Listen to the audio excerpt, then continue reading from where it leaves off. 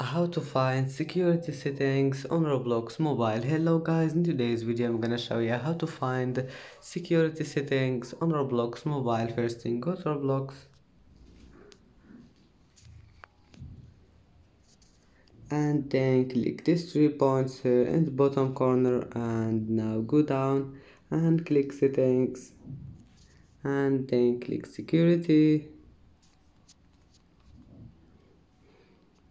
and here you will find security settings, and that's how to find security settings on Roblox mobile.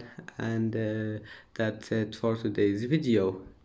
If you like this video, please don't forget to like and don't forget to subscribe, and thank you for watching this video until the end, and then see you in the next video.